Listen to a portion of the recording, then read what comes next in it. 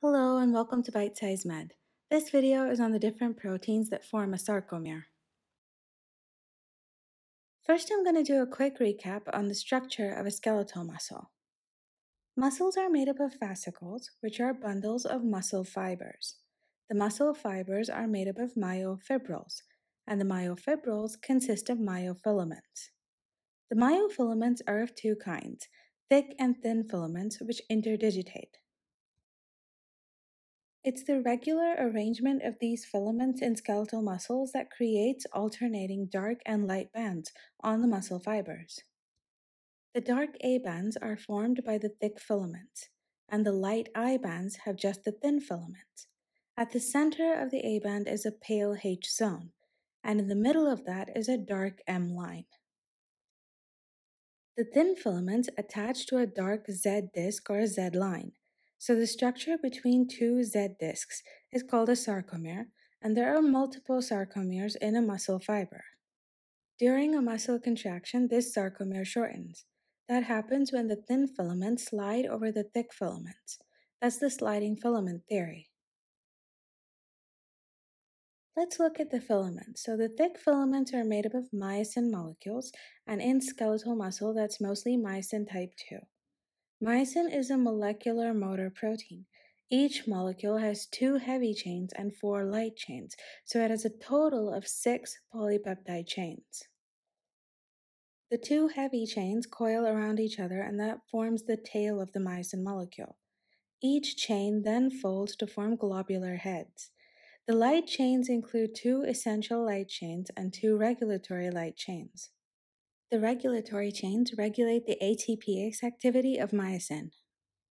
In between the heads and the tail is a hinge region, so that the heads can bend when they're attached to actin. That's how they pull the actin filaments inwards, shortening the sarcomere.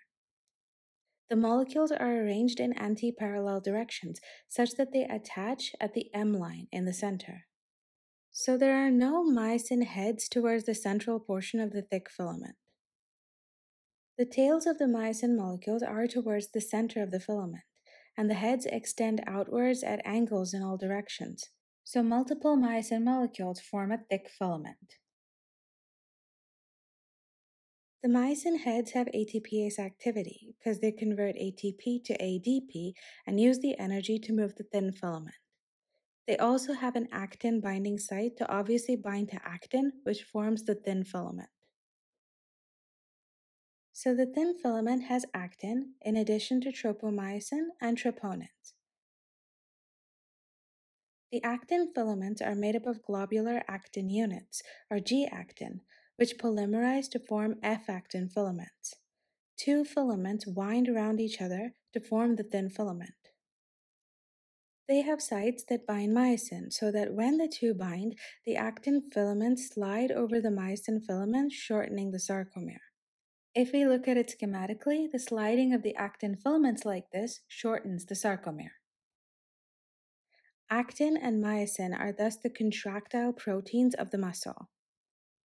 These binding sites on the actin filament are usually covered by tropomyosin, so it prevents actin and myosin from attaching. Only if tropomyosin is moved out of the way can actin and myosin bind. So it's a regulatory protein and it forms a part of the thin filament. The second regulatory protein is troponin. There are 3 types, and together they form a troponin complex: troponin I, T, and C. The latter tells you everything you need to know. Troponin T binds to tropomyosin. Troponin I inhibits actin and myosin's interaction by binding to actin. And troponin C binds to calcium. So what does troponin do?